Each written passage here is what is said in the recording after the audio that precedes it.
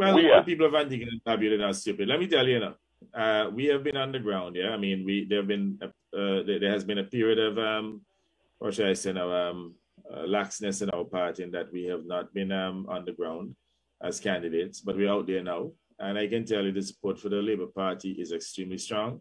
What is happening is that the UPP, they have some paid mercenaries who they pay to go on Facebook to curse us.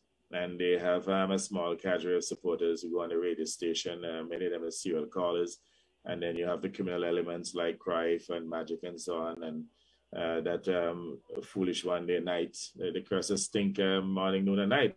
But at the end of the day, I don't think it's really resonating among the population, at least the majority of the population. They're just singing to the same set of people who may dislike us for political reasons or may just be envious of our achievements as a government and even our individual achievements. So, but they're not making any significant progress. They're going to get defeated. This is in fact, the way how things are looking right now, I think we can take all 17 seats at the upcoming polls. Even Barbuda is now in play.